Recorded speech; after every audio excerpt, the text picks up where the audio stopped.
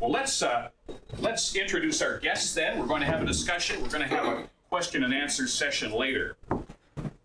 Would you please welcome Mr. Malcolm Bricklin.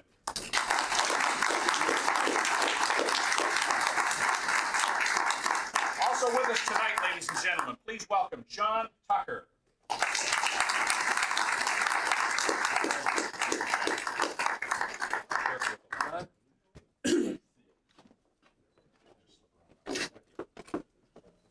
I would like to acknowledge the spouses of these two gentlemen. Sania Bricklin is with us. Sania, there she is. Thank you. And ladies and gentlemen, also Thelma Tucker. Thelma was with us this morning. We looked at a few cars and fire trucks, if you know what I'm saying. With me tonight as well, my wife, Patricia Reed Crichton. Pat is over with the ladies. Oh, great. Now, what qualifies me to do this? Okay, I have an orphan car. I have a 1976 American Motors Pacer. Pacer. And I believe this is a car that's growing in value. It's the second one I had. I had a brand new one back in the day. Then my daughter came along, and we've all got this story as it was leaving the driveway, and it was the mistake of my life. Never thought I'd find another one until a friend said, "Are you looking for a Pacer?" You know, right out of the blue. I said, "What are you talking about?" He said, "Well, there's one on Kijiji, and if you don't buy it, I'm going to buy it." And it was almost the same as the one I had. A 3 on the floor. I was looking for a stick, 258 straight inch, a straight 6 with a 3 on the floor. I'm not terribly handy. I'm lucky that I can find people to work on my car. Now, Mr. Bricklin may have recalled seeing it a couple of years ago when he was in Chatham for the Retrofest cruise. And I found it fascinating when we were looking, and I hope you'll bear with me, gentlemen, as I digress all over the place here. I'm pretty good at rambling, so cut me off if you want to. But I was looking under the hood of the Bricklin. Now, this was, in Brent's collection, this was 75 Bricklin. This was one of the early models with an American Motors engine in it. And I'm an American Motors guy, so I was thrilled to see the 360 in there and a manual transmission. Also under the hood, an air conditioning unit, which is identical to the one on my Pacer, a brake unit, and master cylinder, identical to the one on my Pacer. These cars are of a period. And some of the livery and the stuff under the hood, even though we're talking an exotic car here and a more mundane car like I have, some of the stuff is the same. And I find it fascinating, too. Of course, you know as well as I do, you can research almost anything on the web, and there's all kinds of videos, but I think one of the charming things about the Bricklin is a lot of the stuff was good old North American stuff. You could probably find brakes for it. You could probably put Ford parts onto their General Motors parts and be on the road with it. Now, we're talking also a very rare and exotic car, and of course this came first when we talk about the Tucker. And John, I'm hoping we can talk tonight. Most of us will have seen the movie The Tucker. My wife and I watched bits of it over breakfast again this morning as I prepared for this. And it's a movie that we like to watch at least once a year, often before a car show or car show season. And maybe at some point we can talk about just how accurate this is in portraying the story of the Tucker. And I hope that they did consult with the family. But I want to say to both of you gentlemen, you are with friends, and you have come to the right place. We agree on that. Thank you. Now, since my arrival, and I'm going to wrap it up and then we're going to begin the discussion very shortly. I got here about 20 years ago. I grew up on Lake Erie, but the North Shore Lake Erie, but the East End. I'm from Port Colborne near Buffalo originally, though I think I've died and gone to heaven since I've moved to Windsor and Chatham. I'm a gearhead, and I recognize that I'm probably as close to heaven as I'm going to get. I say with the deepest of respect, and I think of people like Stan Ewer, we have more quality tool and die craftsmen, engine builders, fabricators, body and paint men and women in concentration than probably any place else. If it can't be made or repaired here, it can't be done. Of course, it can't be done. So with that, I welcome you to our forum, and let's get our chat away. I'm going to try not to be obtrusive, but just to guide the conversation, if you will, ladies and gentlemen. We're going to get our hands dirty, figuratively. So, again, please welcome our guests, John and Malcolm. Happy to be here. Absolutely. Thank you also, once again, to the spouses who put up with this and sometimes travel great distances to support us. Their whole life. Their whole life, yes. And And my wife indulges me too. You know, even if it's just driving me to a car show so that I can concentrate on what I'm going to do, I'm deeply grateful for that. Well, I would like to ask the question, why this car? What vision led to it? And perhaps we can start that with Malcolm, and then I'll ask John the same thing. Malcolm, why this car? What was the vision? Well, at the time, I was chairman of Subaru of America, and they were talking about the safety. They wanted to start building cars that were safer.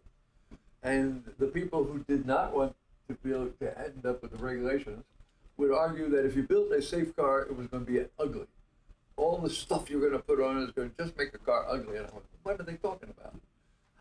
Why would they say some stupid things like that?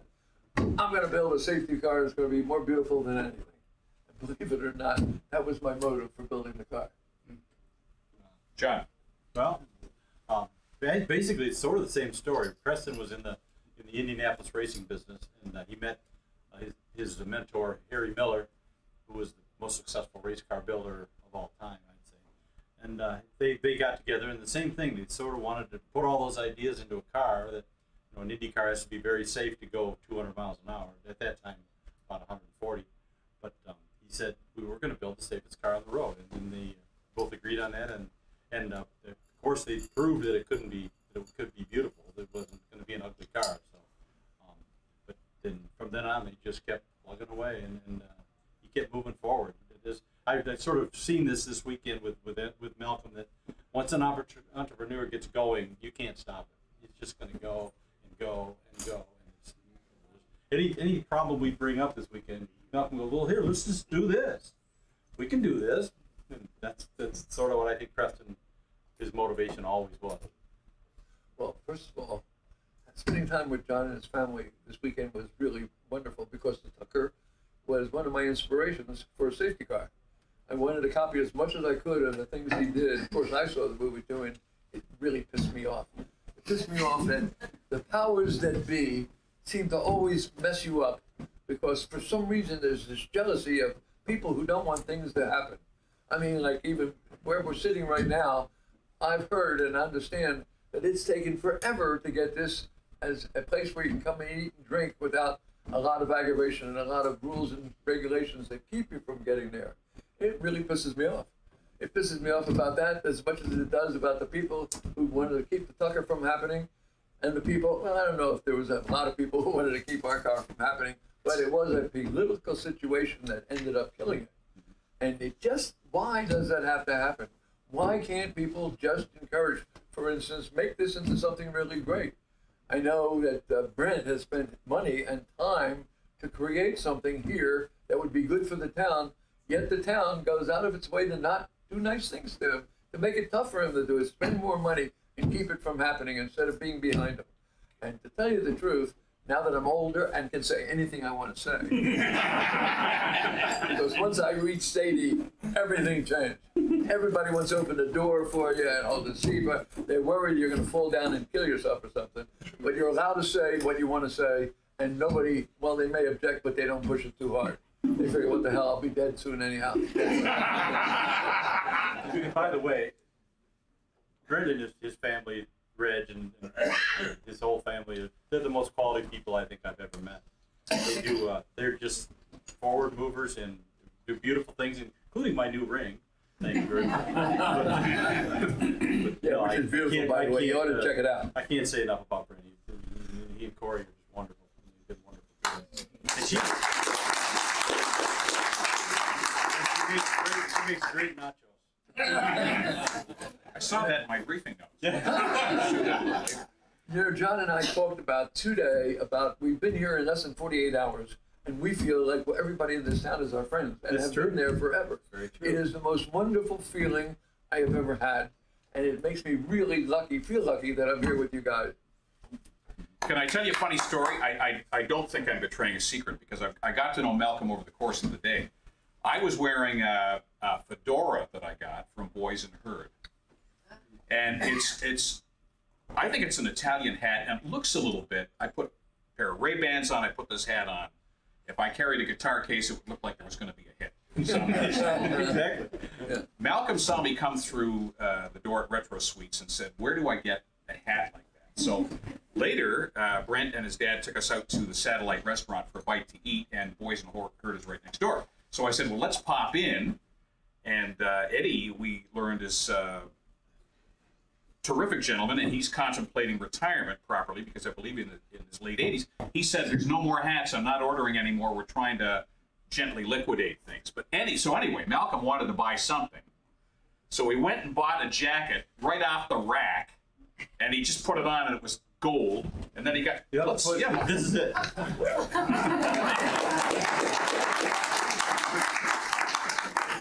happened around 2 o'clock this afternoon, and he got 2 pair of tailored pants. And the guy, when I went to pick him up, he altered it in, what, an hour? And then when I went to go, he gave me these socks. Thank you.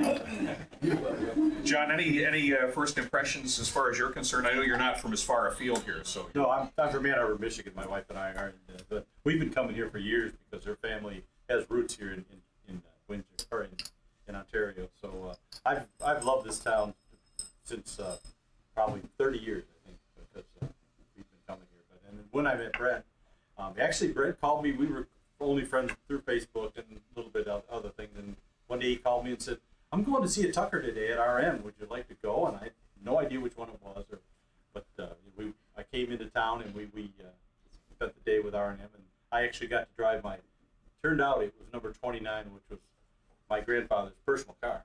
Oh, wow. So I got to drive that car and see that car for the first time, number one, and drive that car at RM for the first time ever, of course. But what an experience for me. So we were instant friends, and from then on, we were best buddies. John, we know when God gave out the gifts, they were shared so that very few of us possess all the fine qualities. We may have one fine quality or two, and then the people next to us have the rest. So when we're talking about car pioneers, I would presume that no one of those people would have it all. So Preston Tucker was a visionary, obviously was a great salesperson, obviously was passionate about cars. Right. How far can that take you? And again, I want to emphasize that there's many fine cars that are, I get almost emotional when I think about something like Studebaker, for example, which I believe was the only car that made it from the chuck wagon days to the motorized days. And it survives up into the 60s, then it's gone. You look at Packard, what a great motor car company, didn't quite make it to its 60th birthday. Nobody would say that these weren't good cars or worthy cars, so let's get over that right away. And no disrespect to the big three, we've all owned them and driven them, and they're great cars. They're still with us today. But just because a car is no longer with us doesn't mean it wasn't worthy, and that's certainly true of the Bricklin and the Tucker. So how do you reconcile this? The creative sensibility brought into clash with the political world and the realities of... Well, I think the first thing I think of with Preston is my grandfather. I always call him Preston in interviews, but he's fearless. He was fearless. Nothing would stop him. You couldn't tell him no. If you told him no, he'd go to somebody else and get a yes, and get it done. And that carried him through his whole life, and even up to the end when the company went. He lost the company, and it was all totally gone, and the government was against him. They acquitted him, but he was out of business. So he regrouped in about 1951 or 2, after everything was liquidated and gone. He went to Brazil because they asked him. He knew the president of Brazil, and he had asked him to come down and help them figure out how to industrialize the country. And he came up with a whole plan of new cars and things that he was going to build in Brazil. The first one was going to be a kit type car, and it'd be built there, and you bring it back here and have a guy, or it'd be assembled there, or no, not assembled, but built all the pieces. You'd send it over here, and somebody would assemble it in the shop in the United States. And he'd already set up a dealers network of 5,000 dealers, so they were all aching to go. So, but that's just, he never gave up. And he died in 1956, but he died working on that car. And now, 70 years later, my sons are building that car.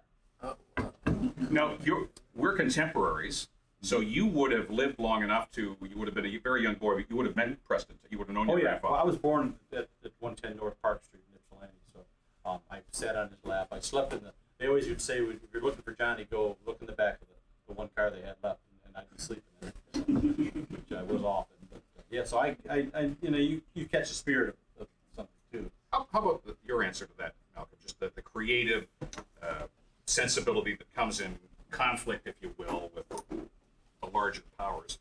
Well, from my point of view, I have always somehow been drawn to creating my own thing, whatever it is that I want to do.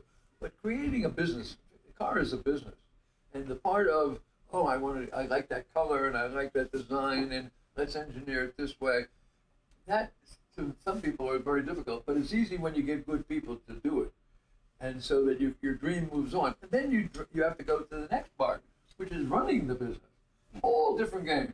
Not the part I like. And it's the part that if you don't do it, you got a problem. You don't have a business.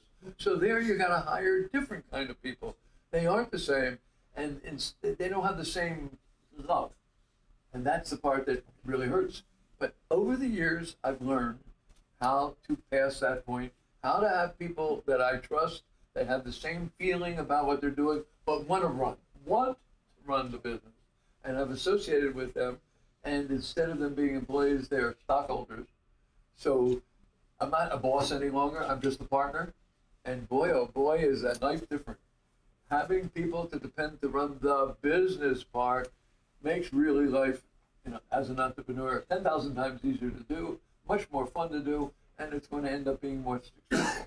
But one of the things that I have learned over and over, and I don't know why it takes so damn long for me to learn certain things, is stay away from the government. Stay away from getting money from the government. That's death. Because they go into, and then they're doing it for political reasons, and if it doesn't move fast enough, it's no good. And if the political party on the other side sees it's going well, which is good for whoever it is that gave the money, then they are down on the business. You create too many enemies that shouldn't be. So from my point of view, my biggest lesson I learned when it came to raising money is stay away from the government. No matter what they offer you, it's going to turn out not good, in my opinion. And every time I've done it, I wished I did.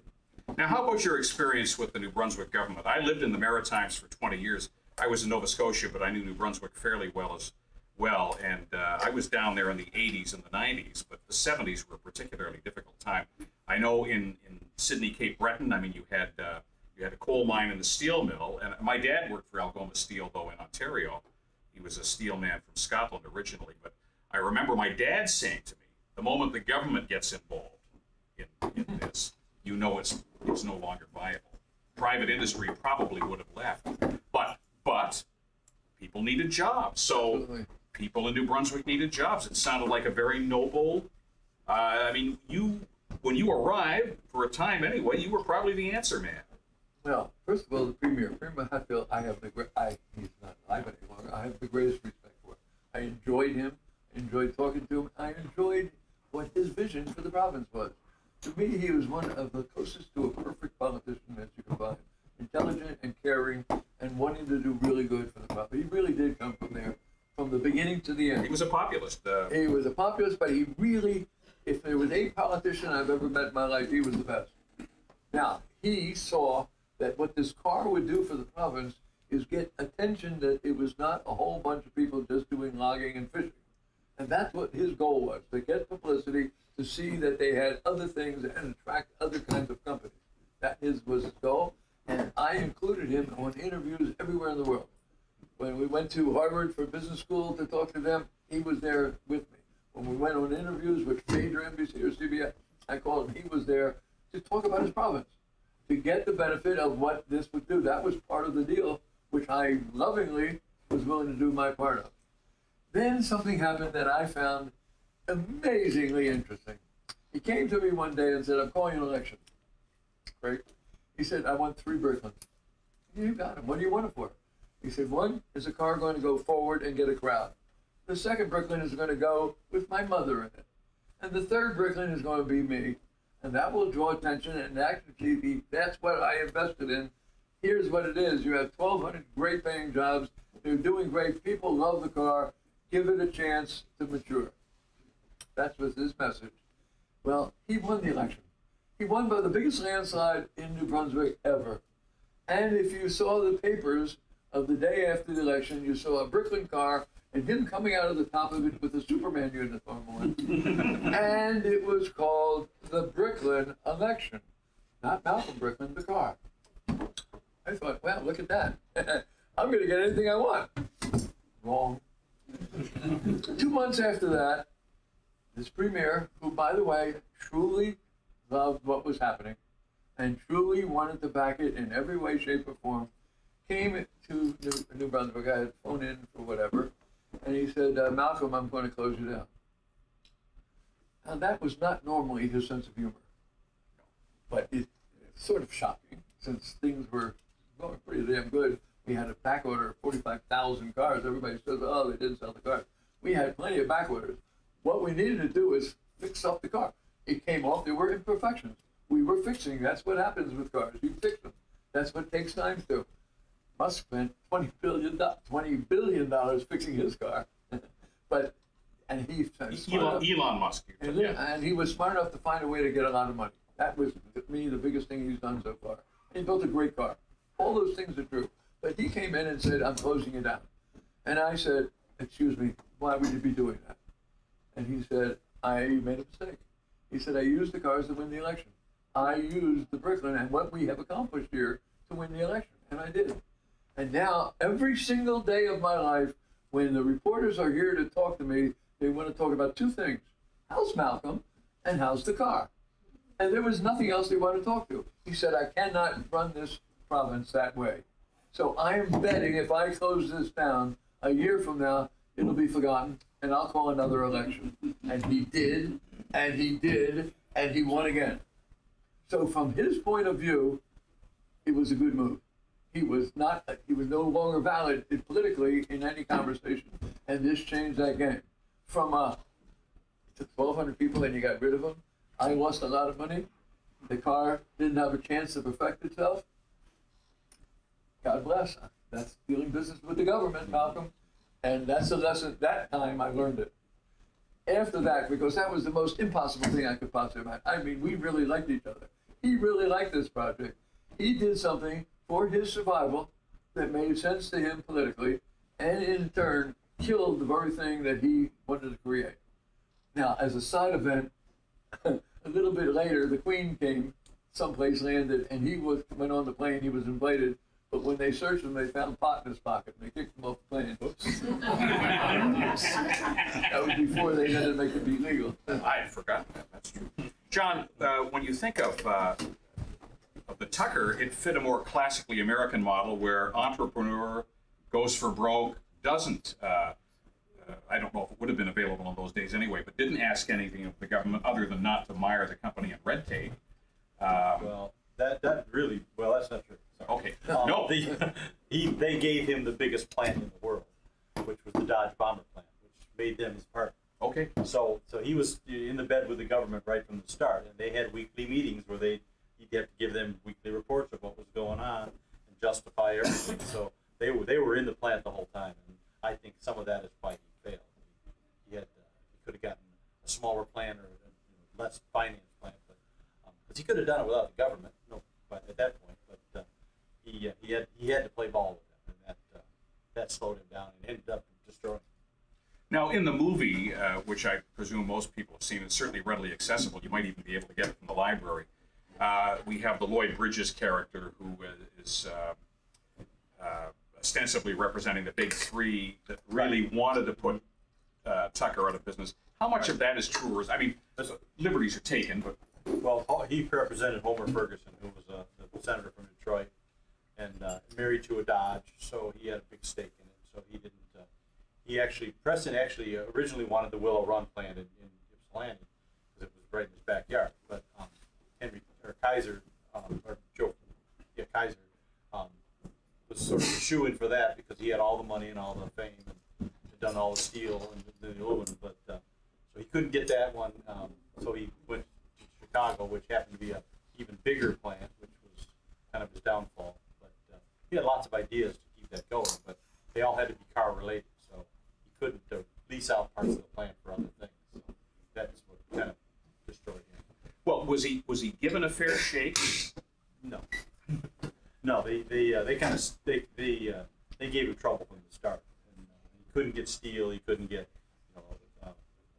materials, and finally, actually, the true part of that of the movie was that Howard Hughes did have a conversation with him, not in purpose. He didn't go out and see the Spruce Goose and see him in a dark alley, but but he did call him on the phone and talk to him and suggested that there was a plant in Syracuse, New York. It used to be the Franklin Motor Car Company that was now called Air Cooled Motors, and they had plenty of steel, and they had a really nice horizontally opposed engine that would really probably work in the car. So he flew his trashy Conestoga plane right to Syracuse and landed.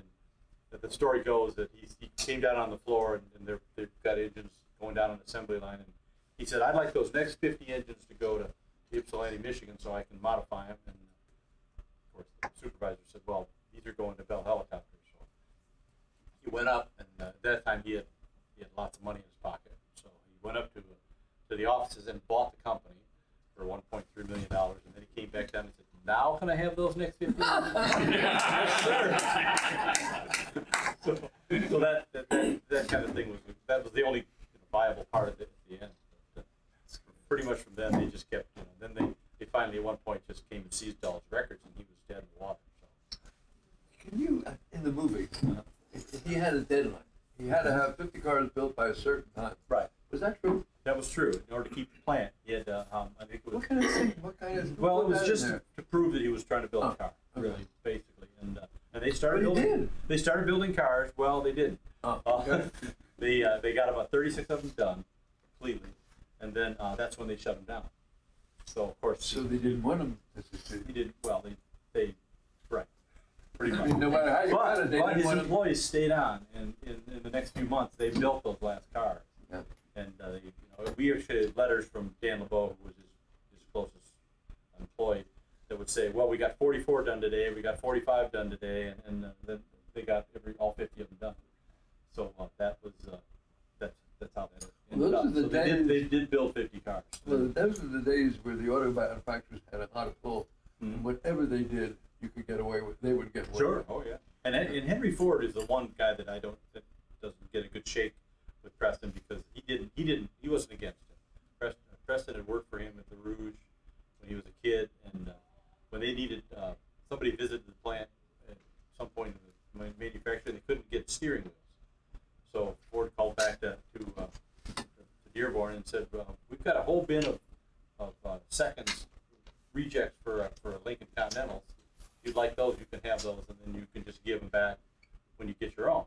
So he cut part of the horn rim off, and those came right from Ford. He said, just for free. So he Wow. said, "You need a steering wheel, and we'll get them for you." That's great. Yeah. Now, I think it's testament to the car, which, as we know, is very valuable, but perhaps even as recently as 30 years ago, wasn't seen as particularly valuable. That so many of them have survived. Well, up until about 1988, they were going up slowly. They'd gotten to about $60,000. My best story that I told Malcolm earlier, Tom Monahan, the owner of Domino's Pizza, was building a big car collection. So he bought one in 1986 for $66,000, and the year after the movie, in 1989, he sold that car for $330,000. So that's when they started to really catapult. And after the movie, he was perceived more as a hero. Before then, it was about 50-50. A lot of people didn't like him because a lot of people had lost money, or their family had lost money. So after that, then they just started to shoot up. The market has taken to about the best one on the planet, which happens to be the one my sons did. Is it worth about $3 million now? John, tell us about the Tucker connection to this. So wait a second. So that means that Tucker really built the car anyhow. Yep, my son's. It's actually a factory rebuild. That's the way I look at it. That's great. I was going to say, tell us about the Tucker connection to this day. While I understand you don't have a Tucker in your personal possession, your sons are really keeping the legacy alive. Yeah, they manufacture parts for Tuckers. They build Tuckers. They build some out of fiberglass. It's all done with the Ida family in Morganville, New Jersey. Rob Ida's grandfather was a Tucker dealer back in '47, so he's always loved the car. And then his son Bob, Rob's father, decided he was going to build his father a Tucker. So they were car builders anyway. So they got the molds from the Lucasfilm, and They built him a fiberglass Tucker, and then they've ended up building 4 of those. And the boys helped them, and they've been buddies ever since. And they've been building cars. So when this owner bought his car and he needed a total restoration, he asked them if they'd do it. And my sons will do. My sons are kind of all or nothing. So they said, if you'll give us, we'll do the whole job. Drop it off here, and we'll bring you back a turnkey car. And he did. So it was a lot of money. He doesn't like me to say how much, but it was a lot of money. But they took that car to Pebble Beach in 2018, and it was up against another local car, one that RM did for George Lucas, and George Lucas took first place, and we took second place. So we're happy about that. Malcolm, your car utilized the latest materials available at that time, and I love the fact that the color was impregnated in the body of the Bricklin. Well, it was actually even different than that. And it wasn't a technology that was a future technology to be used by the auto companies. Nobody ever used it before, and nobody ever used it after. And what my first problem was a paint facility cost $300 million. I was trying to do all these things for under $50 million. And I was succeeding, by the way. And one of the things I did to get rid of the need for the $300 million is went out and found a sheet of acrylic, solid paint. It came from Roman Haas. And the colors on the car were not ones I picked. They were the only ones I could get. So those 5 colors are the colors of the car, and I named them safety, red, and safety. That's my contribution to the color. Then that was too weak. You could not put that on a car. And then we reinforced it with fiberglass. So it was not a fiberglass car, it was an acrylic fiberglass car. What's the difference? If you have a fiberglass car like a Corvette, and you hit it, it runs, it smashes, and it just runs, the whole thing runs. And you sort of ruin the fender or whatever it is you hit. When you take the acrylic and put it in fiberglass, and you hit it, you can't make a dent, and it doesn't go run anywhere. If you can hit it hard enough, it'll make a hole. And that hole can be put right back, and epoxy on the back, and buffed on the top, and it's just like a brand new car. And at 30 miles an hour, because that's a crash test we had to do, they figured exactly where it was going to break, and it broke exactly at the same place on the fender, and they put the fender back together. So even in the 30-mile-an-hour crash, although it smashed a whole bunch of stuff in the inside and the engines and all those other things, but the body itself, and I said back then, those bodies are going to look just as good 40 years from today as it. There's one outside that's 45 years old, and it looks just as good as it did when it came out. And it's been crash tested too. Malcolm, what do you see in cars today that you're proud to say was influenced by you, that was part of the Bricklin legacy? Or have we thrown away all the good ideas? Well, you know, I was doing something different than what you do if you're in the big car business. For instance, at the time when we were building the car, safety was a big deal in conversation. The government was trying to make the rules even stiffer. And of course, the big three, when I say the big three, I'm talking about all the auto manufacturers, were not happy about making rules that made it more costly and more difficult. And one of the rules they were trying to get was a 5-mile-an-hour bumper that would not cost money by hitting it at 5 miles an hour. Because a 5-mile-an-hour crash in most average cars costs $1,000. In more expensive cars, it's more expensive. Especially true today. Right. I have a 10-mile. The Bricklin had a 10-mile-an-hour bumper. How did we get that 10-mile-an-hour bumper? Because I really wanted, that was one of my criteria. I wanted to build a car so you can have safe and not spend money when you had minor accidents. One day I was flying into LA and the plane landed. I went, wow, that plane just went like this. So I went to the people who make the landing gear. And I said, here's my problem, what do I do? And they laughed at me and said, no problem, the problem's solved.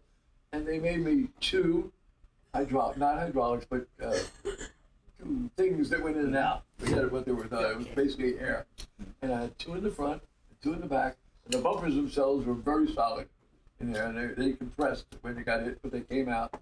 And you would hit the car at 10 miles an hour, and instead of it being part of the front, all the front was around the bumper itself. So the bumper could go in without touching the body at all and come back out, and it worked. And so all the little accidents didn't have it. Now, little fast forward. The government was having this, I want to have a 5-mile-an-hour bumper, so they hold hearings. And they invited me to these hearings. And I would say... What year was this, can you recall? Yeah, it was 1973.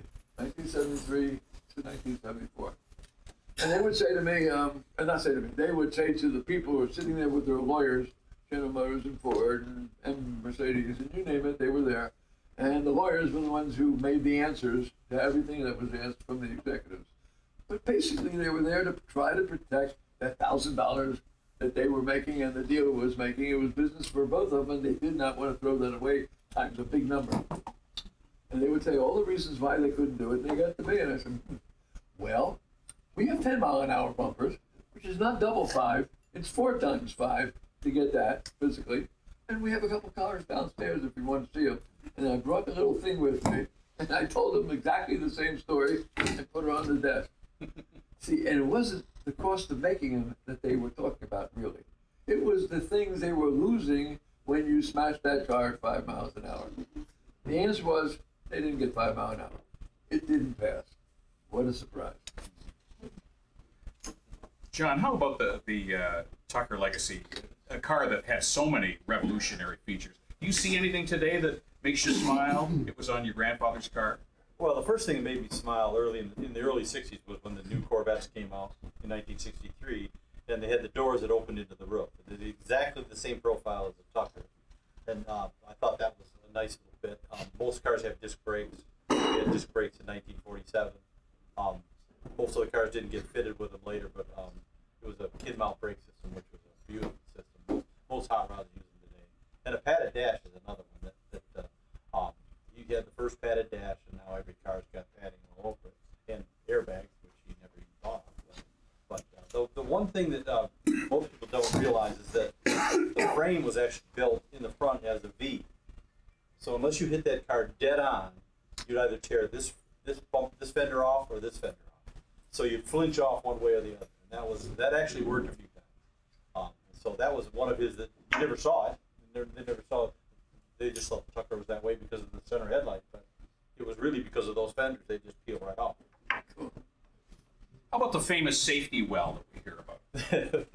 Yeah. I think that was shown in the Tucker instructional films, yeah, wasn't it? If you were going to get in a crash, and you knew it, there was what they call the crash compartment, which was basically a little bunker.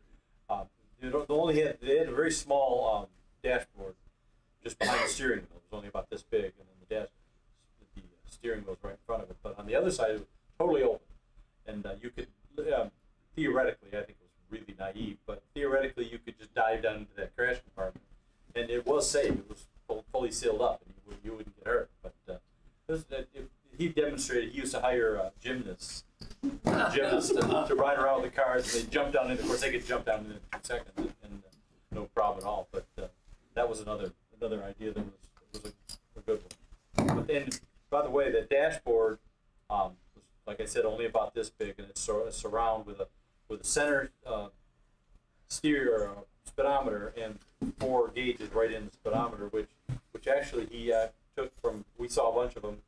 That's actually from a C-grade fire truck. So I looked at about 10 of them yesterday, and all you have to do is take the faceplate off of the C-grade, put the Tucker faceplate on, and that's exactly the same thing. We've talked, ladies and gentlemen, about often the role of a meddling government in snuffing out a good idea. But we also recognize as car people that sometimes you've got a good idea, but it's just a little bit too early for it. And the public decides that. The Chrysler Airflow, for example, which is not necessarily a handsome vehicle, but I remember seeing one at the Chrysler Museum, and I thought, man, this is really something else. But it was very safe too, but it was way ahead of its time. Mm-hmm. But this was not the case with the Tucker. Though we're talking a fairly finite number of vehicles that were made, there was plenty of interest in them. It wasn't too revolutionary. He had hundreds of thousands of orders, and took hundreds of thousands of orders, which all they would get was their radio and order they famously could get the radio, they could get the seat covers, the heaters, little accessories, which you could use on any car. But that was one of the things they came after him about, selling parts to cars that didn't exist, as Lloyd Bridges put it. Yeah. But And he raised about $13 million doing it. There's 35 Tucker radios out there. That's great. And that's money back in the day. Now, Malcolm, also, there's slightly fewer than 3,000 Bricklins made, but you said there was plenty of orders for the car. It was not too revolutionary for the public. The public. Oh, no.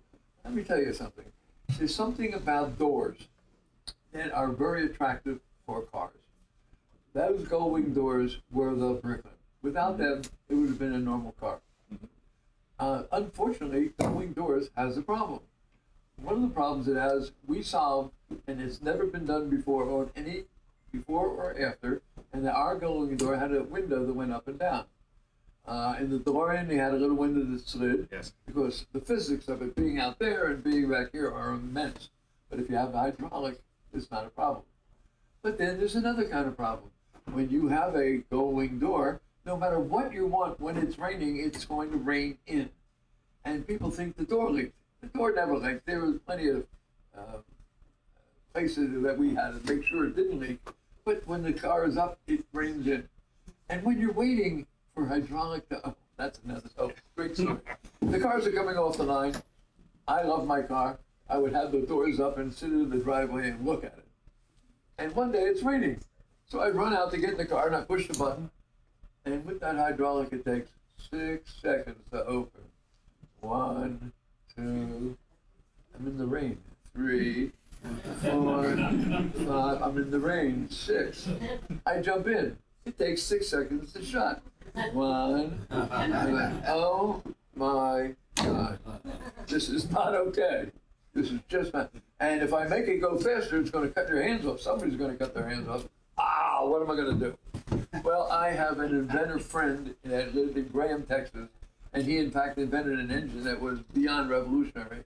And he asked me to put my name on it and put money into it to see if we could get publicity.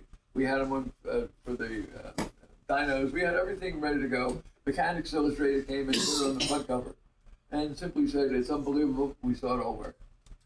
So now I'm trying to, what am I going to do? I cannot have the cars this way. It is not okay. I now hate my car. I'm never going to ride it in the rain. I'm not standing 12 seconds in the car. So I call him up and he flies in from Grand and he says, okay, give me the keys. Gave him a key to one in the car and he drives back. A week later he calls me and said, I'm coming back, it's solved. What did he do? He took out the hydraulic and put air in it. And you push the button, it goes whoop. And when you push the button to go down, it goes whoop and stops 6 inches from the top and then closes.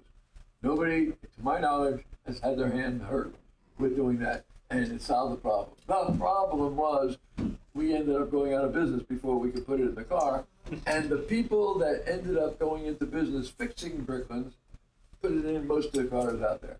So most of the cars have that, but we never got it on the line. This is the refinement you were talking about. Those are the things we're working on that in normal case you have the money to get there.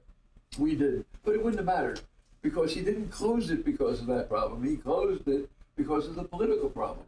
No matter how good it was, people were not going to talk about anything he had to say except he won the goddamn election, talk about the car, and talk about Malcolm. Let's say the Bricklin was still with us today. I've been attracted to unusual cars. I've got a PT Cruiser, which I like, but there was only so much they could do with that. You think about the Mini. Other than making it grotesquely large, it's certainly not like the original Mini. My Pacer, they built it for 5 years. At the end of it, they made a wagon, but apart from that, there wasn't much they could do with it. What would the Bricklin be like if it was with us today? Well, it would be different for starters, or it would have been out of business. Because there's one thing about, no matter how much you like a thing, when there's too many of those things, it loses its appeal. So one of the things about the car business, no matter how great it is, you got to keep on making changes in that car. Those are lessons I learned. So what I'm about to do, which is building another car, but this time electric, I'm changing the exterior styling of the car, fitting on the same frame, every 25,000 vehicles, which will be once a month. Because the volume on that will be 300,000. So you're telling us you're working on something new? Oh yeah, absolutely. I mean, I can't sit still. That's for darn sure. hold that thought. I want to get back to that. Could I ask John? No. I just want to finish asking John the same question. If the Tucker was with us today, how would that car have changed? I would imagine just knowing what the technology is doing and knowing Preston, it wouldn't be a gas engine. It'd be an electric car. It would be it would have all the latest things. Of course, it's kind of hard to forecast something like that. But I just sort of look at what my sons are doing, and they're always building a new car, and everything's electric. And he just bought his wife a Volt, which is a pretty good car for what it is. It's a hybrid. It's somewhere in the middle range. But she actually hasn't. She works in Lehigh University. She's 5 miles from work. She takes that car to and from work. She's never used any gas. Ever. It's all electric. So when they go on a trip, then they give it gas kicks in. But that's he was always moving forward, and that's what I think. Who knows where he would have taken it? He'd sort of take it where the market would take it. Let's talk about that future plan. So you're after having spent part of the day with you, you're in constant motion. You're late 70s, perhaps? 80. 80, okay. I love 80. How do you do it? What keeps you running? You're still, ideas are just shooting like sparks. Let me tell you, when you get to be 80 years old, some of the things that you get to inherit is go to the bathroom a lot, have aches and pains. But I found when I am working, I don't have aches and pains, and I don't have to go to the bathroom a lot. So that's better than the pills. So that's what I do, is work. As much as I can work, I work. We'll talk about your next project. How about yourself, John? Because you and your wife were gracious to join us today, but you're passionate about the car. You continue to be a Goodwill ambassador for the car. We've heard about your sons maintaining the legacy, but day to day, what are things like for you? Basically, it's mostly car things. We have some land in Ann Arbor, so I'm always taking care of the property, taking care of the house. It's a 30-year-old house, so there's a lot to do there. And I just enjoy life. I've been Malcolm has decided I can't use the word retired anymore, and I'm always, I get up in the morning at 6 or 7 o'clock and I start working, and I just work all day on my project. So it's nice to not have to go get a paycheck anymore, but I just enjoy life, and mostly it's car stuff. I'm always being asked to do something with cars. Can I ask you this? There's nothing wrong with getting rich. Was your grandfather's aim to build a car and get rich, or to get rich by building a car? That's a good question. It is a good question. I think he enjoyed the lifestyle of being rich, but it was never what motivated him. He wanted to build a great car and build something, build a future for his family that way. So I don't think he was never motivated by money. In fact, he used to always say to people, "Oh, it's easy to get money. You need money, I'll go get you some money. That's not a problem." And he did do it. He was always finding different new sources of money. So, but then once they started doing, the government started doing what they were doing, he just couldn't keep up. So, but, he never was motivated by money. He liked the process. Malcolm, you have been very entrepreneurial and tried your hand at many things, not always successful, but you quickly moved on to something else. But more often than not, it has involved cars. Yeah, for some reason, I mean, it's hard to explain, but I fell into the car business. And the truth of the matter is, I am not a car guy, but I know the car industry better than anybody in the universe, in my opinion. I know, for some reason, I can see where it's going forward. I can see what to do, but I can't do the things necessary to get it done, but I can oversee them for sure. I know whether I want them or I don't want them, and I have learned to get really good people that feel the same, that are really knowledgeable, that love what they're doing, and that's the fun of it all. That makes it fun, because the truth of the matter is, it is never where you're going to get to. It's every day what you got to do. Right. And if you're having fun doing it, you win. Never lose. The only lose is when they take all my money. I ain't happy about that. But that didn't mean that all that time going there was bad. I got my money's worth. And I got lessons here that give me an opportunity. You asked the question about, is it for money? Damn, yes. Money is really great. Having money is really fabulous. Not having money sucks. But matter is, having money is not going to get me my day full of not having pills and going to the bathroom. What's going to get me that is doing something I love, and that means anything I do, I want to love it. So I never can lose. I'm loving being here. Yeah. Right. We're thrilled to have you. Ladies and gentlemen, I don't want the evening to get away from us without questions from the audience. Could I get some questions from the audience here now? Don't be timid. I mean, you're with... Sir. I was reading the like a video on the documentary of the Bricklin. I have two questions. One is the gull wing said that what I saw was that you're watching TV with your kids one day, and one of the cartoons had the gull wing, and that's where you kind of got the idea.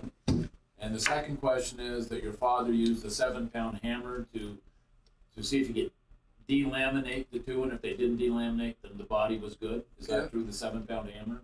Okay, I'm not sure about the hammer part, but I am sure about the gull wing door part. That's accurate. There was a thing on television, now we're talking about in the early 70s. And I had 3 boys at the time, so watching television was the best way to keep quiet. We watched a lot of television on Saturday. And there was a show that was called 1999, A Space Odyssey, I think is what it was called. And Mark Landau. Huh? No, Yeah, and it was not a cartoon, it was like a show on the moon. UFO. That's right, you got it. Commander And the beginning of the show, the car goes, and the doors go, and I want that. And I would wait to watch the beginning of the show every Saturday, no matter what, just that. It got me. How difficult was it to create that doll? The doll? Oh my God, that was a bitch. Nobody in the company wanted that to happen. Nobody wanted to do. They went out of the way to make sure they told me they couldn't do it. And we were down to a month before production, and I had a door, but I didn't have a door opening or shut. And they were telling me, too bad, you can't build it. And as I'm walking, I'm really pissed, and I'm not sure what to do next. And I'm walking out to get in the car to go fly back to Pennsylvania. And one of the kids, that was just one of the kids helping, came running out and said, Mr. Bricklin, could I talk to you for a minute? Oh, absolutely. He said, I know how to make a gull wing door. I said, how? He said, go take the hydraulic off of the convertible, the one that pushed the convertible up and down, and put it at the P-post. And I said, really? He said, yeah, it's be hydraulic. It'll open the door, it'll shut the door. Guaranteed it. You can have the wind that goes up and down, you'll have no problem. But if they know I told you, I'm fired. So let's go. We went back. Now, in those days, we had no computers. So my 200 engineers are sitting drawing every single thing on there. Makes a big difference when you have computers, let me tell you guys. Anyhow, I called everybody in. I said, gentlemen, we have a new program going on. This gentleman here told me that if you do this, this will happen. I believe he's right. I am leaving, and I will be back next week. And when I'm back next week, I'm going to push a button, the door's going to open, or we're closing the shop. It's over. I'm not building the car. If I don't have that, please help him do that, because anybody who doesn't is getting fired. See you later, goodbye, and left.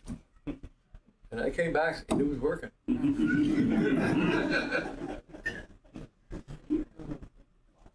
Ladies and gentlemen.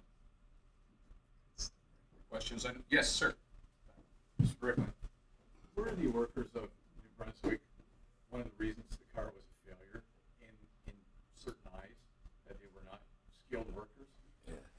It was not their fault. No. And yes, they were not skilled workers. And yes, I went there because we got the money to go there. And they were all good people. And in fact, I called the UAW in to unionize them because I didn't like the way my managers were abusing them, to tell you the truth. So I called the union in, and we ended up at UAW. Yes, they needed training, but it was our fault. We didn't give them the kind of training they needed. And the car had problems that had to be solved. Like the door, it had nothing to do with good or bad labor. It had to do with, we made a mistake. I'm going to tell you about a mistake that was worse than that. We have acrylic body and a fiberglass that's married to it, we thought. What it is bonded to it. And we are sending cars all over the country to test cars, up in the mountains, into hot and Phoenix, into cold, into everywhere. So we find out what's going to happen before it happens to the cars that are out there. But understand, we're under pressure. we got a politician out there that's telling to get the damn thing done. All right? Didn't say, here's the money to get it done. He said, go get it done. So I have to scramble to go get money other than that to make sure we can afford to do it. I get a call from Phoenix, Arizona. They were in 114-degree temperature all day long to find out the heat. Nothing melted, everything's fine. They put it in the parking area, which is air conditioning parking area. And when they came out, the acrylic body had unbonded from the fiber and was sitting on the floor. How would you like that? So I called up Roman Haas. We have a problem. I need something that bonds to both of them so that they can move, because they all expand in different times because the temperature affects them each differently. And they said, oh, we're sorry, we only know about acrylic. We know nothing about fiberglass. Great. So I called up Owen Corning. They gave me the same story. So now I got two different materials, and I need somebody to invent chemical whatever to make they go in there that will keep those things together under extreme heat and cold, so when it goes like this, it doesn't fall apart. And I got 2 weeks to do it.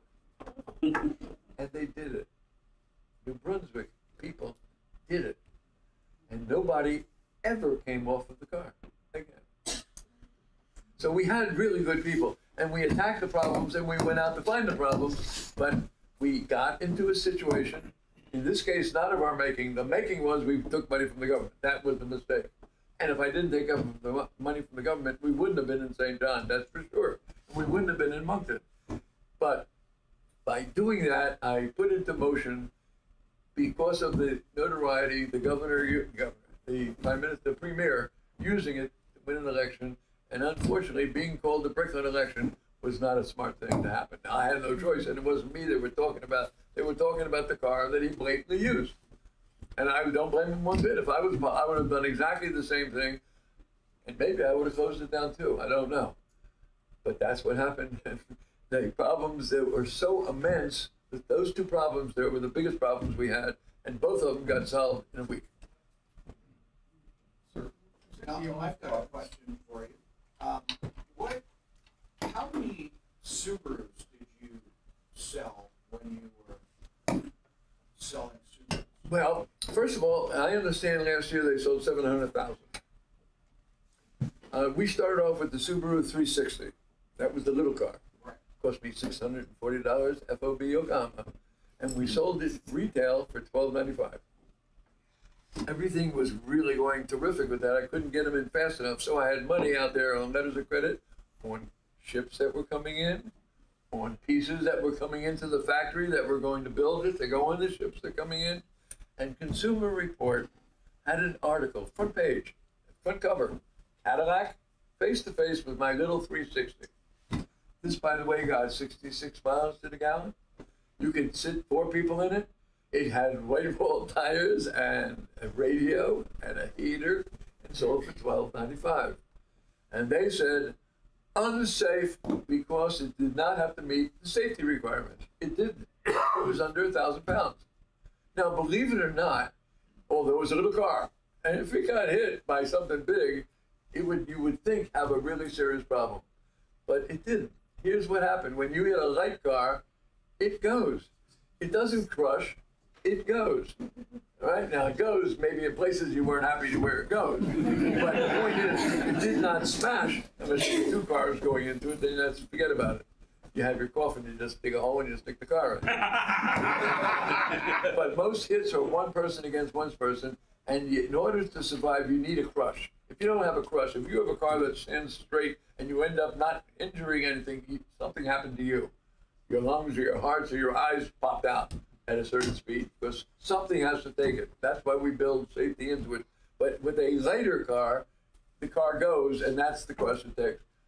So it was not what they were saying, but everything they said was also true. We did not have to meet the safety rules.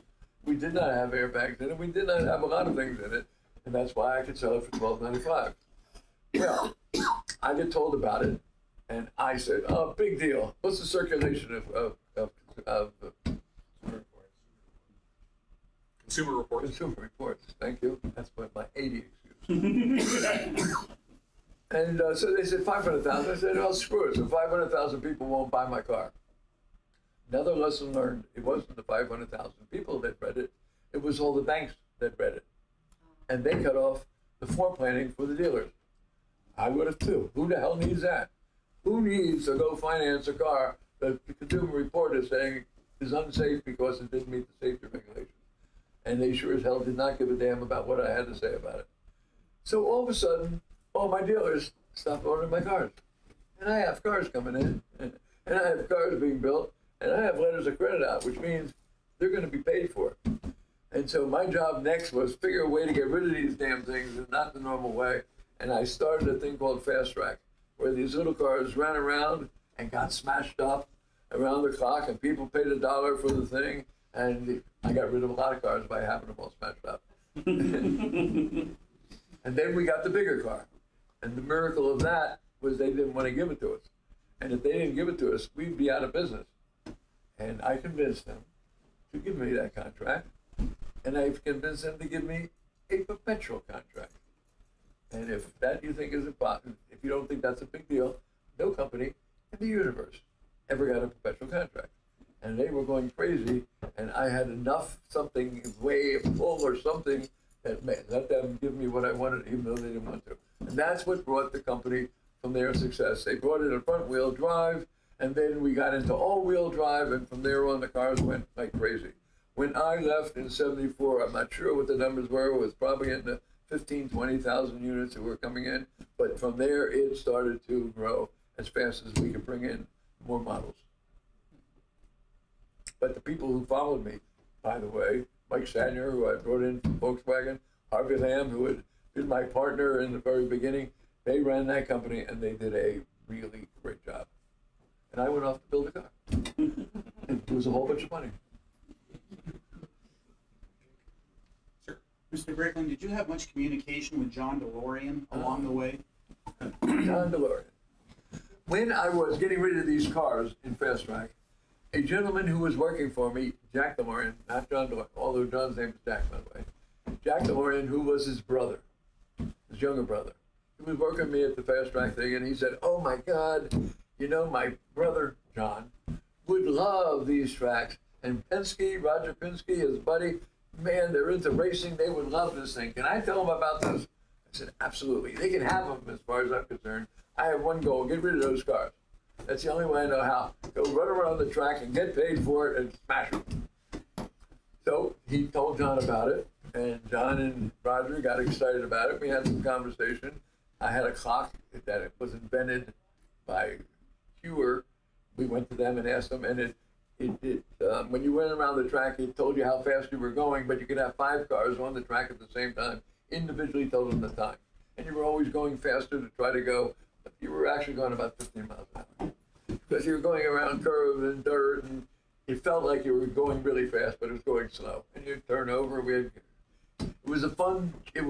And they decided they really liked it, but they had no Subarus they were trying to get rid of. So they designed a cool little car, a go-kart in effect, and they used the clock part of the thing, and they started a thing called Malibu Grand Prix. And so that got me to have my friend John DeLorean become my friend.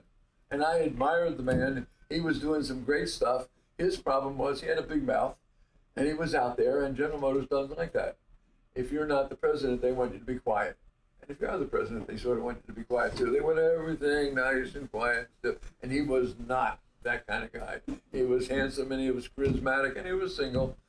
A couple times he was single. And that was not the style.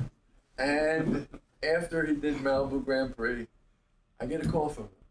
Malcolm, when's the next time you're in Detroit? I said, well, I'm there every week. He said, I know you've hired a lot of my Corvette guys that are doing your engineering.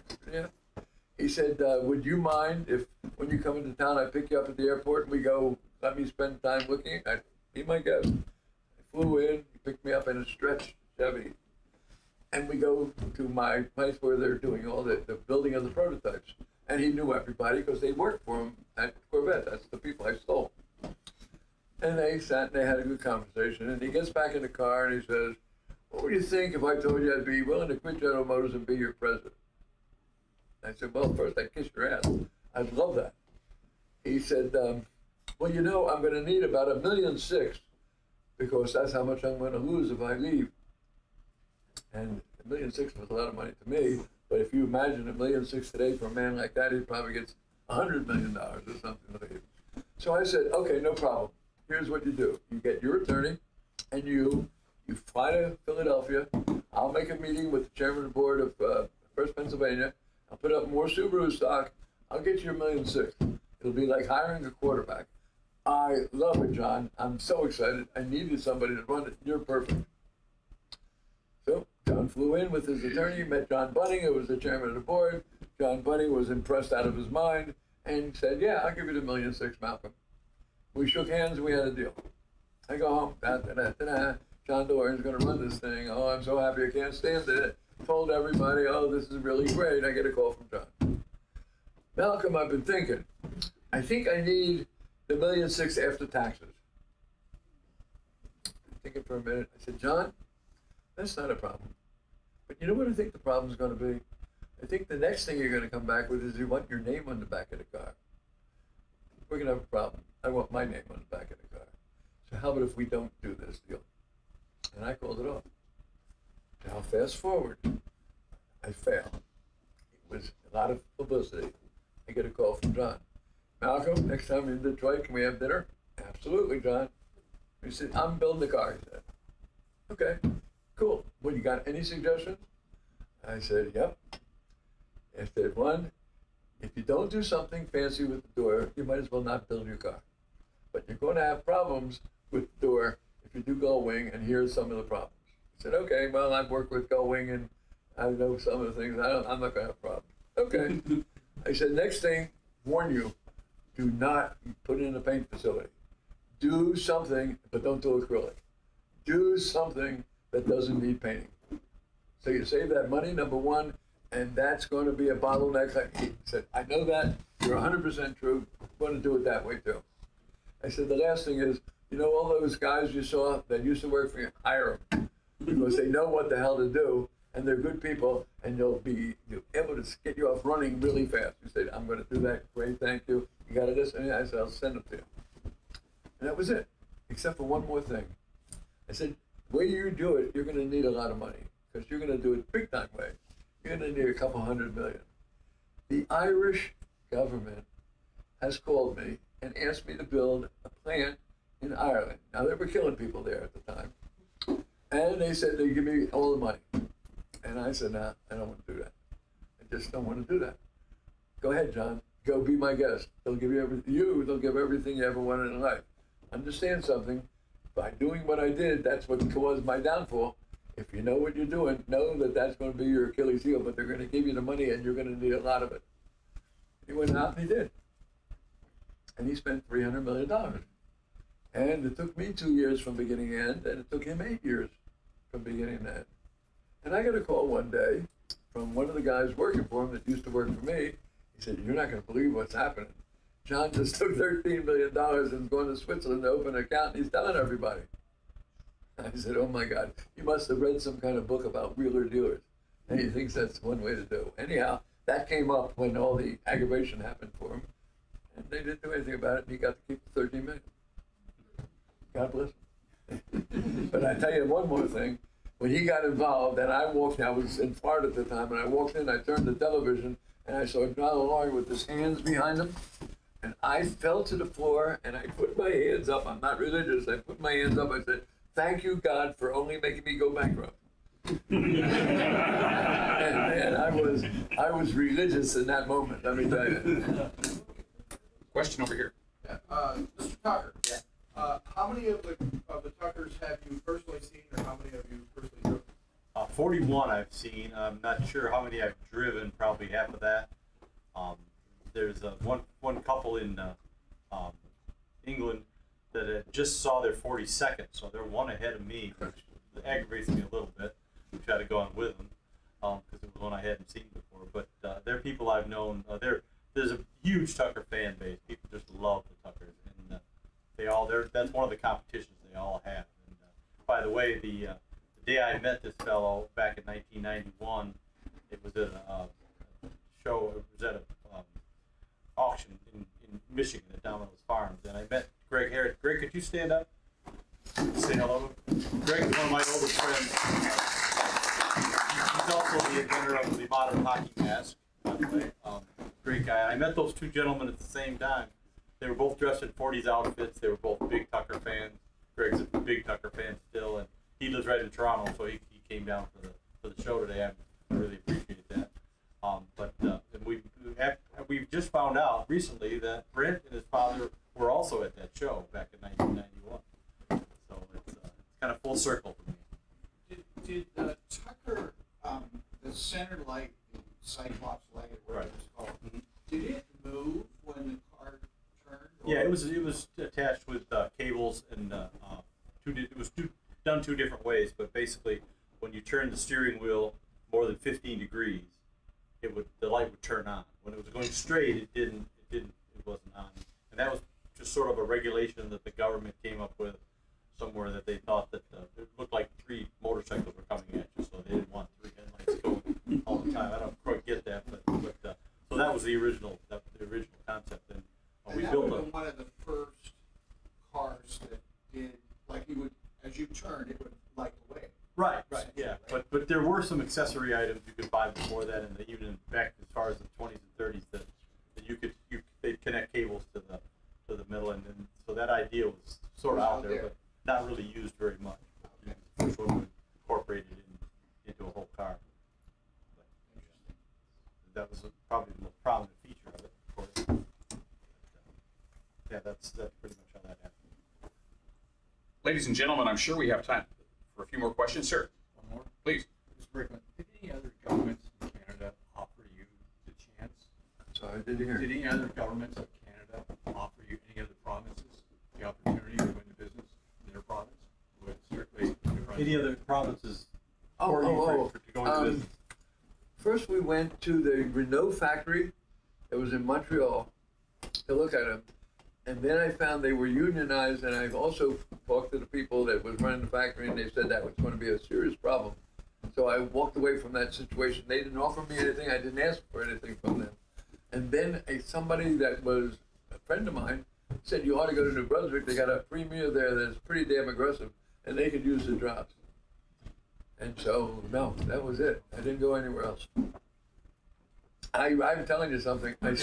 Going thinking back, I was really, really taken with the premier of New Brunswick. I thought the man was as good as could be. I thought he was a great politician, great human being, and I thought he was really good for the province.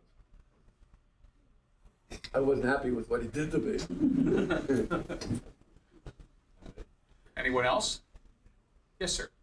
Mr. Bricklin, how are you making out with your three-wheeled electric car now? Let me tell you, I couldn't be happier. Could not be happier. Because I have this somehow ability to look at the industry and think and see what's going to come out.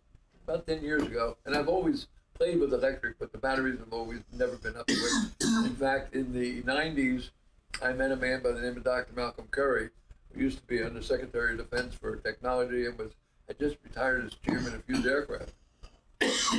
And he had, his team also built the EV1 for General Motors. He was really pissed that they pulled them all back in smashed them all. Really pissed. So he and I got together and we were trying to figure out how to get the next step in electric with the batteries that exist. And we came to the conclusion after building a whole bunch of prototypes, this was not going to work. You couldn't get the distance to make anybody, I was uncomfortable. I couldn't sell it. But we decided, why don't we put them in the bicycle? So we did. And we created a bicycle called the EV Warrior. And it was actually the design of the bicycle was Design Works in California, and they were half owned by BMW. Now they're 100% owned by BMW. Yeah, we won all sorts of wonderful awards. And we actually started the electric bike industry in the United States. And we sold it, by the way, to car dealers. And they loved it because they got the publicity that they were selling a clean vehicle from a lousy little bicycle. It was one little problem. People would come in and say, I heard about that EV work, can I see it? Nobody wanted to talk to them because nobody wanted to throw away their up. That up, if they sold it, they made $50, they go to the back of the line. So bicycle, it's over there. Which was okay, because people got on the bike and they loved it. End of story. What's the next problem? The next problem, the people who are riding and buying the bicycle are not bicycle riders. So we had mirrors and we had flashing turn signals in the mirrors and we had all the lights. I mean, it was the safest bicycle that you could build. Except the people who were riding it on the road going, oh my God, look at these cars that I got. And they don't know what they're doing. So they ended up not riding on the roads, which was a really smart thing, which limited where they were going. And back in the 90s, they did not have a lot of bicycle paths. So it was a cool thing that everybody liked, but there was nowhere to go. And you ended up you ride in your garage and you showed everybody about it. And I realized this was not a business for me. And Dr. Curry said, you know what? Let's remodel what we got and sell it to people like Walmarts and stuff like that. I said, not for me. And he ended up doing that and was very successful. Did I read something that Lee Iacocca bought? Which I When Dr. Curry decided he wanted to do something different, wanted to do a hub motor, which made a lot of sense, but he wanted to sell the parts to people like Walmart, to let them do their own thing. So we were going to get out of the EV Warrior business. And one of the people working for me, I assigned to Lee, because Lee was retiring. He came to see me. He said, what do you think? I said, I love it. It's a great business. It's a lot of fun. I'm not interested anymore. If you want to go do it, go do it. Dr. Curry is going to go off and do it this way. And he said, yeah, you know what? I like the idea. Spent about 2 months together every day. And he hired one of our guys, and he took all the designs, went to the people the bicycle companies we met, which we gave him. I mean, it was very nice. And he went out and he realized, oh my God, who's going to sell them? Everybody wants to buy them, but who's going to sell them?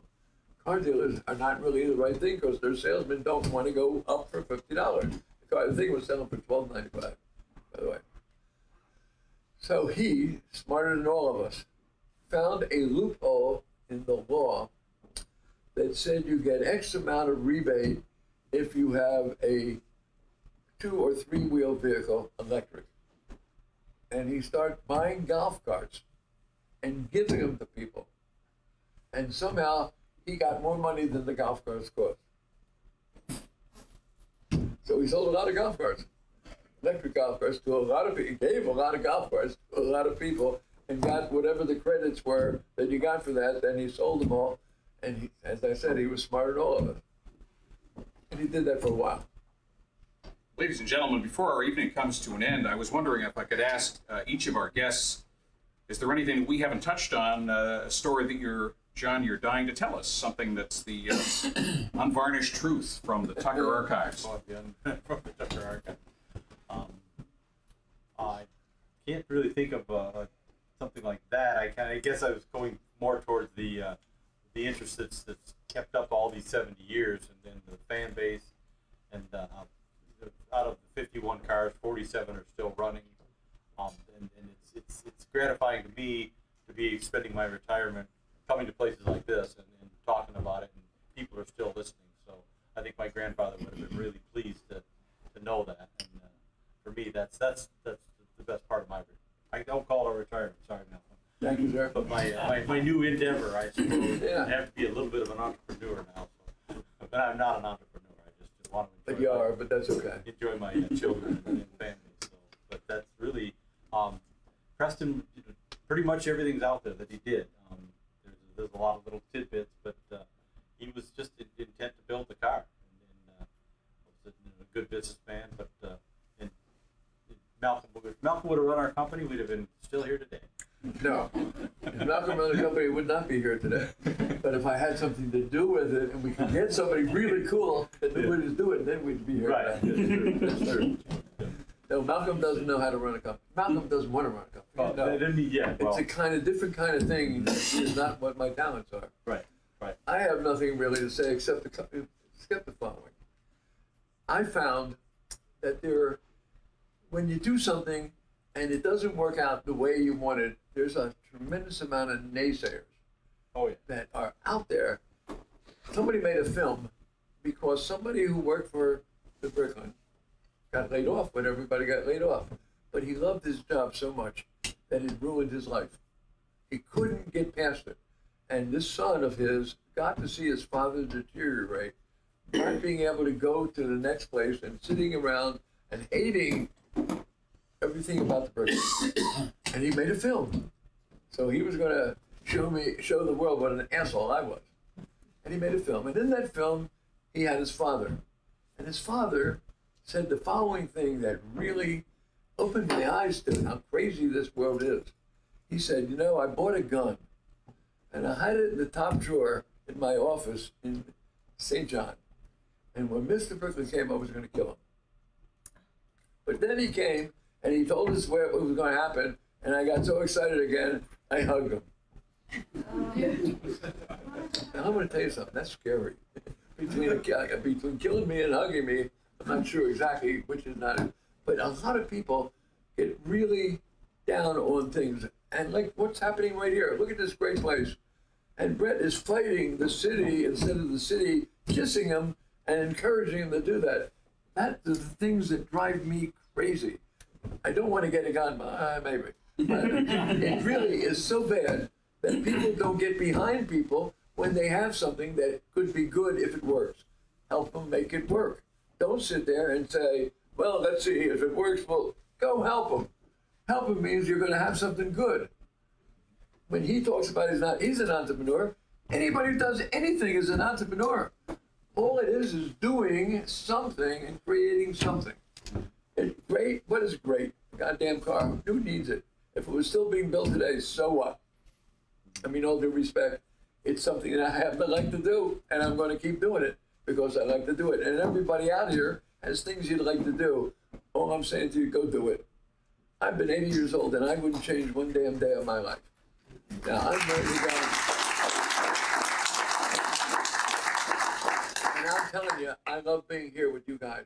When my wife heard that we were invited to come here, she was excited. And there's very little that gets her excited about going anywhere. And I am really happy to be here, guys. You are really all special. I think this has stimulated some more questions. Go ahead, Ms. One last one, maybe, for Malcolm. You mentioned having another motor vehicle project. I wondered if there was anything you wanted to say about that. And what, I'm sorry, what's that? Motor vehicle project. Yes. Is there anything that you're working on? Is there anything you want to tell us? Oh, I'd be happy to. Thank you for asking. So I sat around and I listened to everybody talk about electric. And they talk about what's important is to save the pounds off the car. The more you save off the car, the less batteries you have to have. The batteries are the most expensive. Okay. Well, I said, I certainly can't build an SUV. Everybody's going to build an SUV. And they're all getting in really serious right now. You're going to see electric cars like you never saw before in your life. Problem is, well, we won't worry about the problems of recharging and all those cute little things. But everybody's going to build an SUV. Oh, how about a pickup truck? Everybody's going to build a pickup truck. How about a sedan? Everybody's going to build a sedan. Well, what the hell do they need me to build a better what? But I remember when I worked with three-wheel vehicles, taking one wheel off saves 1,500 pounds. That means I don't have to put 30 kilowatts extra into the car, and I can sell a car that could sell for $150,000 because it looks like it, because it drives like it, because it feels like it, and I can sell that for $25,980. And when I showed it to a couple thousand people and said, here's what the car looks like, here's what the specs are, designed by race car engineers so you can survive at 100 miles an hour, what do you think it costs? The average guess was $113,000. When we told them $25,980, sold from dealers, not over the internet, from real car dealers who can service the vehicle, I want two. And not bullshit, but where do I put out the money? And we realized we had hit a place that nobody is going to go to because nobody goes from something terrific at a low price. They go low price vanilla and get better as the price goes up. We're doing it, boom. That's all we're building is that car. We're not building SUVs. But every month we're changing the exterior of the body. because today they have 3D printing. And what usually took 8 months to go from here to here takes about 4 days to have them off the printed equipment. 3D printing is what they call it. Yes, sir. You own a Bricklin? Do you own a Bricklin? All the cars Bricklins I owned, I sent to museums. But if you would do me a favor and stand up and show everybody your sweatshirt, which I think is one of the best sweatshirts for Bricklin I ever saw, I would appreciate it. Would you? If you want to make them, I'll introduce you to my son. He'll advertise it for you in the Brickline. 2 final questions. Yes, Stan. Oh, well, John, you just mentioned about 47 out of the 51 are still running. Are the remaining 4 out there still, or are they long gone? Well, they were destroyed in different ways, but the parts of all those cars, we know where pretty much every part of every car is. So, except for very few. But like I said, there's one body that we're still trying to track down. But and those parts have gone into restoring other cars, and so there's really no attrition. The cars just sort of live on. Last question. John, is it true that Preston was fired from the police department at one time because he cut a hole in the firewall of the police cruiser to get more heat in the cab? It's true, but actually that was sort of a conspiracy between his mother and the police department. Because she did not want him on the police department. She thought it was really unsafe. But actually, even up to when Preston died, he was still officially a Lincoln Park policeman. So he loved that job. When Prohibition was going on, and he loved driving cars and motorcycles. So he could track him down with his motorcycle. How do you get him to the police station? You pull half the plug wires, and they can't go very fast. So they have to follow you back. So, but those were his great days. And then, but he was dreaming. That was when he was only about. Well, he was 17 when he joined the police force, which he did illegally. But no, he kept going back. Every time he'd go back to Lincoln Park, he went back to the police force, and because he just loved it. Ladies and gentlemen, let's hear it for John Tucker.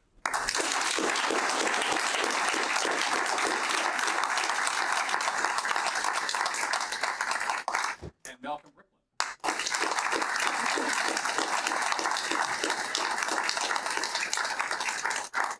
Thank you, gentlemen, to your spouses. Thank you, ladies and gentlemen. I don't want to speak for our guests, but they may be in a position to linger for a few moments and have a private conversation with you. And again, I regret curtailing the conversation, but I think we covered a lot of ground. And with respect to our guests who've had a long day already and have been very generous with their time, I thank you for coming out to this terrific evening in Chatham, Bricklin and Tucker, a night with. Thank you. Thank you. Thank you.